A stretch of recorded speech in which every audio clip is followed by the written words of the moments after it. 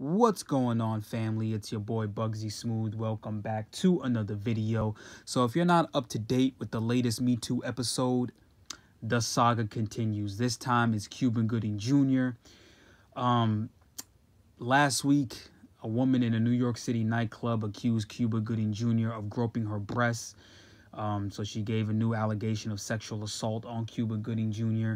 TMZ put out a footage. TMZ stay on top of the game. TMZ, I'm convinced they come out with the news before the news even take place. It's like them dudes is sidekick.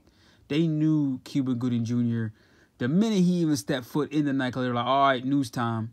We know what's about to happen. Like, them dudes can tell the future type stuff. Like, Anyway, so the footage shows, right? Now, this is where it gets weird, right? So the woman accuses Cuba Gooding Jr. of groping her breast. She says he sexually assaulted her in the nightclub, right? She's victimized, all that stuff. So I go and watch the footage. I'm like, yo, first off, I thought Cuba Gooding Jr. was married this whole time. I thought dude was married with a whole family, living a low-key life, Oscar-winning actor, classic actor, Boys in the Hood, Radio, Jerry Maguire. Cuba Gooding Jr. got a catalog on him. You understand me? That's a classic actor right there. And you never hear anything about him in the news, like nothing negative. You always see him. He looks like a very friendly dude. Like, he don't even look like a type of guy that be out here just groping chicks and just stealing vagina. Like, nah, he don't even look like the type of guy to do some stuff like that. But nonetheless, I go and watch the footage. And I'm watching it, and I'm like, okay, this is weird. The footage shows Cuba Gooding Jr. sitting next to his girlfriend in the club. The woman, who's his accuser, comes up and sits next to the girlfriend. Now, Cuba did touch her thigh, but I'm looking at the footage, and I don't see where the sexual assault occurred. Like, how is that sexual assault right there? Like, where did he grope her up and feel her, feel all up on her and stuff? Like, where was that at? I didn't see that. And another thing that's weird is when somebody touches you, right? See, look, here's the thing. I know women personally who've been sexually assaulted and, just in general, a woman who just don't want to be touched by a certain dude or just be touched at all. You just see an unconscious, just, get away from me.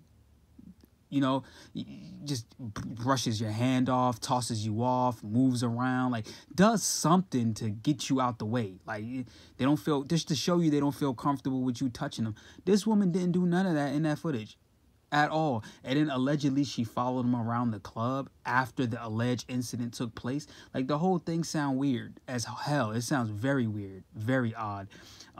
So, he was arrested last week. And he maintains his innocence. He denies the allegations. But he will have his day in court. But today, an article was released. So there's a woman. She's a blogger, a social media star. Her name is Claudia Oshry. I believe I probably said her last name all the way wrong, but pardon me. So she has a podcast. What's the podcast called? I forget what the name of the podcast. Oh, yeah, there we go. The Morning Toast podcast. So last week she had an episode where she talks about how Cuba Gooding Jr. sexually assaulted her when she was 16 years old. So this is what she says, right? And I quote, she said, "At the end of the day, like, I don't know if I've ever considered myself to be like a victim of sexual assault because I'm not. But yes, when I was in high school, I was effing 16 years old. Cuba Gooding Jr. put his finger up my butt and I felt wild." Bruh. Okay, so this woman, Claudia, is accusing Cuba Gooding Jr. allegedly when she was 16 years old, he put a finger in her butthole. Okay, so, what's funny with these Me Too episodes, man? It takes one woman to come out, and then you see just a domino effect. A whole lot of other women come out. You know what I'm saying? So it's just one woman come out, say Cuba Gooding Jr. groped him, and it's like, all right, I'm going to say this too, okay? I'm going to make 2 points here, and this is something that we've all been thinking. We're going to keep it. If we keep it at all the way 100 right now, because that's what I do. We being honest right now, right? Why is it that it feels like they're trying to get all the classic black actors out the way in Hollywood? Any single well-known black actor in Hollywood is like they trying to get him out the paint. You notice that? They really trying to get him up out of here. Shout out to Idris Elba. He married him a Somali queen right now, so he Gucci. But if you out here, you can't be a Hollywood bad boy. You can't be Leonardo DiCaprio and you black. You just can't be in Hollywood. I don't know. Let me know in the comment sections if y'all noticing the trend here. You know what I'm saying? Because I'm noticing the trend. And it seems that these women that come out and accuse these men of these things, they have a common theme. They're all looking for the bag, and they all get found to be lying to some degree. Ezekiel Elliott, his case, the woman came out, it's discovered that she was lying. She was trying to get a bag. Which brings me to my next point, okay? If it's discovered that this woman is lying, this woman that's accusing Cuba Gooding Jr. of groping her in the club, which the footage doesn't look like he did any of that she is accusing him of. If it turns out that she's lying, okay, this woman needs to go to jail. There needs to be an example made out of these women, man, who are putting false allegations on these men. Okay, trying to get a bag, trying to get a quick come up on these celebrities. These women need to get put in jail and do the same amount of time that if Cuba would have done, if he would have been found guilty of this crime. So if he was on trial for rape or sexual assault and he was going to go do, for example, 5 years in prison, the woman who lied on him should do 2 more years after that. I don't know, 7 years. If it was up to me, I'd put 10 to 15 years minimum. You may think that's excessive, but I think it's excessive to lie on a man. Lying, because there's so many victims of rape and sexual assault that are running. There's a lot of women out here living with trauma from being raped, being sexually assaulted when they were young, dealing with a whole lot of demons. You understand what I'm saying? Come on, man. It's making it hard for the real victims out here. That these women coming out here playing with people's lives like that. Then, on top of that, we live in the era where you're guilty until proven innocent. You understand? So people automatically just put a guilty jacket on you, even if you're found innocent of a crime. The Central Park 5 case, Donald Trump still running around talking about them dudes as guilty. They should be sentenced to death. I mean, it's like, come on, man. You know what I'm saying? So it's like these women running around, you know, blatantly lying, trying to get a bag, and nothing happens to them. No consequences. These women get a slap on the wrist. Pardon me, let me be real here. These white women getting slaps on the wrist for lying on brothers. Okay?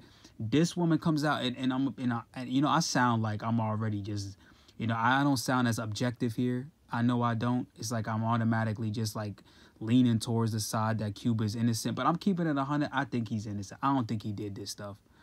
I don't think he sexually assaulted that woman. I think this is just a quick setup for a bag, and that's what I think it is. I think he's being set up, and you know, these women are trying to get the bag, and this ain't nothing new under the sun. Now, I do believe that these sick dudes that are in Hollywood, like Harvey Weinstein and was a dude from the House of Cards and The Usual Suspects, Kevin Spacey, these sick dudes, yeah, go to jail. These dudes need to go to prison.